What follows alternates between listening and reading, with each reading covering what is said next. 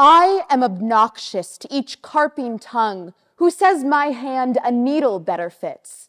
A poet's pen all scorn I should thus wrong, for such despite they cast on female wits. If what I do prove well, it won't advance.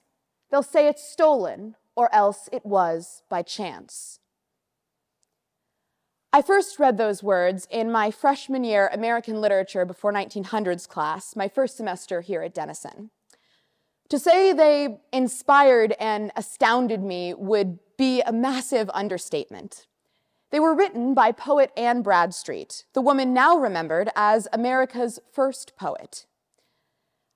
I knew for a long time that sexism had existed in history and that it had affected publication and women's acceptance into publication, but I had never heard it so blatantly called out by a woman writer who had lived through that sexist time. And as a woman, as a writer who was coming in as a creative writing major, and as just a general nerd about books and history, I was so excited by this. I was even more excited and surprised by the fact that Bradstreet was far from the only woman we studied in that class. In fact, that syllabi in total was made up of about 15 men and 8 women, meaning about a third of the writers that we were reading were women. Next, please.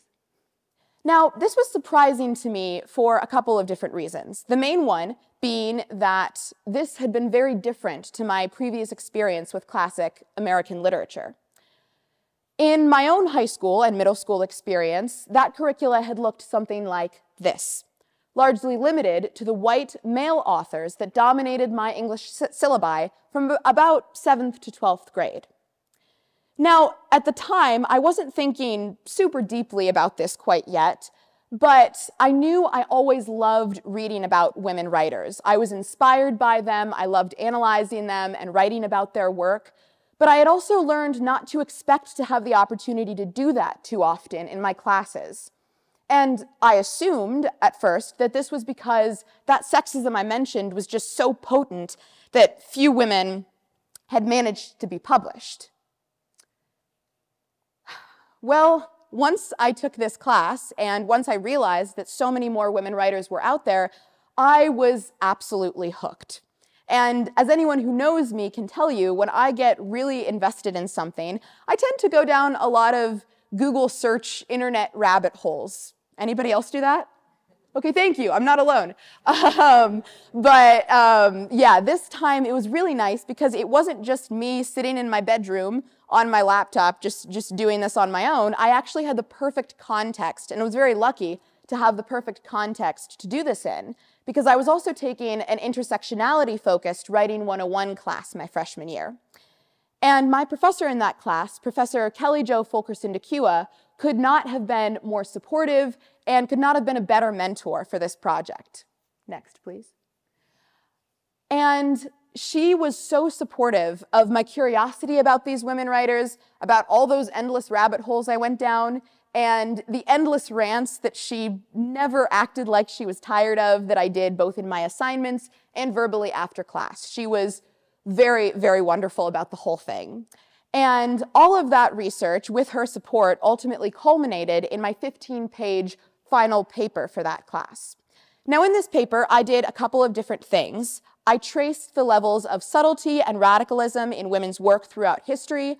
So, for example, if a woman wanted to say something radical or challenge a societal norm, I traced the techniques of subtlety that she would have used, or that she did use and I was picking up on in her work, to just kind of temper those radical ideas, to make sure they were still making their point, but that they were readable and digestible for a very sexist audience, because otherwise they might risk not being published at all. I then connected those sexist circumstances that made that subtlety necessary to our contemporary literary society, because I found echoes of that when I started moving into research that was more contemporary in nature. And what I found was that this historical sexism particularly played a role in one major literary institution in particular that you heard from the intro, the American literary canon. Next, please. So the American literary canon, a lot of you might be familiar with, and as you heard from the beginning of the speech, it's essentially a collection of all the works and writers throughout American history that have been deemed worthy of study and are most frequently and widely taught in US classrooms. Now, as you can imagine, being part of the canon is a particularly powerful position to be in. These writers have essentially had their voices immortalized in this vast body of literature, and they're taught to students all over the country years and years after their death, and semester after semester. This is just what we're ingrained with.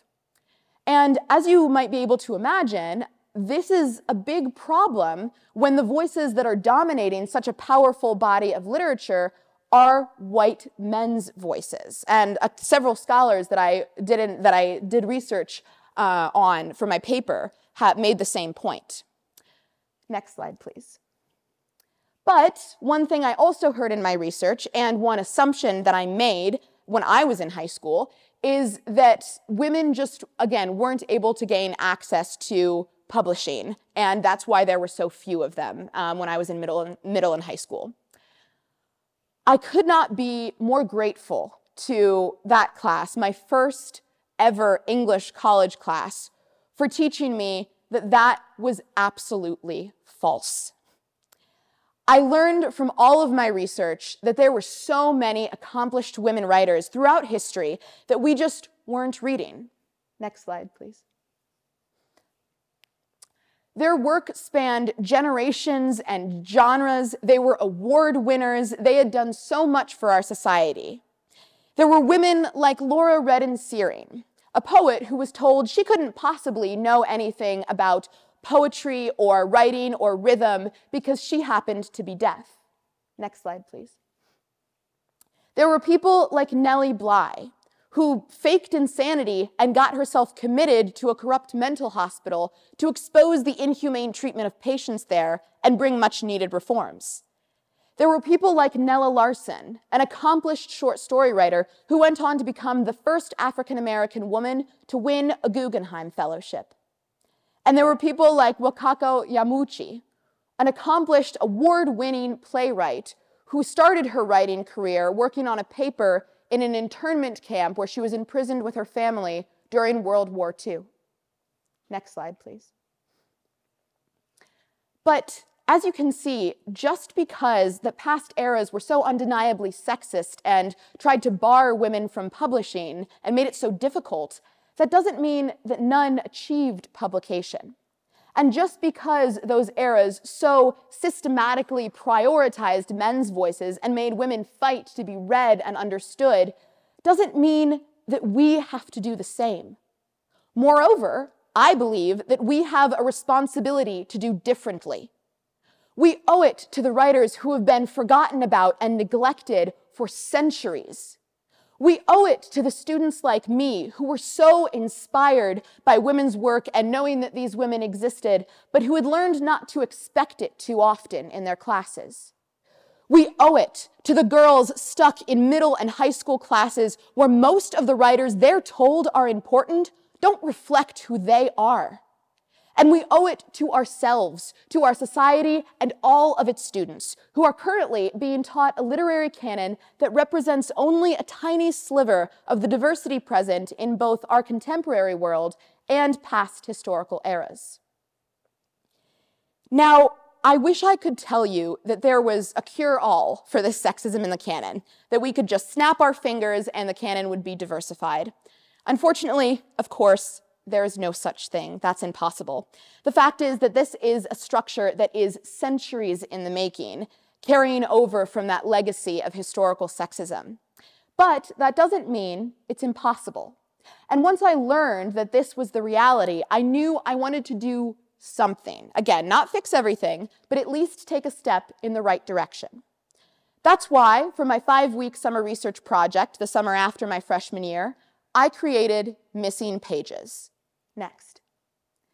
Missing Pages is a free online database and resource for educators and other curious readers dedicated to the preservation of women's voices in literature and their further integration into the American literary canon.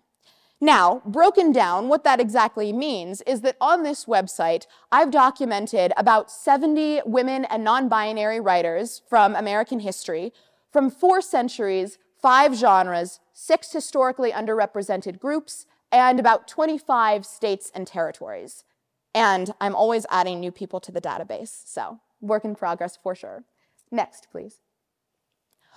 On this database, as you can see from the drop-down menus, all of our writers are organized by time period, genre, and historically marginalized group. And this is a structure that's designed to make it very quick and easy to navigate through the database to find exactly what you're looking for, whether you're a curious student who has particular interests, or if you're an educator who needs to be able to find content for your classes. Because we all know, if we've been through the school system and have paid attention, that educators are busy. Like, they have a lot on their plates, and their schedules are so exceedingly full, they don't have time to do all of this research themselves. So I wanted to make this very easily accessible and navigable for all users of the site. Next slide, please. Under each author's respective time period section, you'll also find a profile of them. So this will include a picture, their name, other categories they can be found under on the site, a brief summary of their life and achievements, which, let me tell you, was very hard to fit into a paragraph because they've done so much, truly. And also a what did she write about section that will tell you topics they commonly wrote about, and a where can I find their work section, which will give you links to where you can access or purchase their work. When possible, I linked to free databases when the author's work was public domain and there's no copyright. But if there was copyright, or if you just want a physical copy, there's also links to online bookstores you can purchase it from. Next slide, please. You can access this database by scanning the QR code on the screen or visiting www.missingpageslit.com. And I hope this will help you out there. I hope that you can share it with people who might be interested, because, again, what I said is true. I can't fix any of this by myself. No one can fix any of this by themselves because there's no one solution, and it's a huge problem.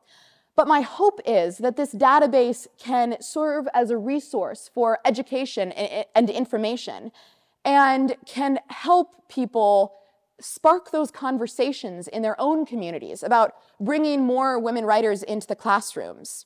And again, I'm not saying we should completely gut the existing American literary canon and get rid of all the men. Actually, don't do that, please. But I am saying we can do so much better in increasing the diversity of the canon, bringing in writers that we haven't been hearing into the mix. And that, I believe, can enable us to create a more diverse, more inclusive, and more complete and, frankly, historically accurate picture of literature and literary history. And I believe it can make a world of difference for these writers and for our students and our society if we care enough and we're willing to put in the effort. I hope this database can help with that in some small way. Thank you very much.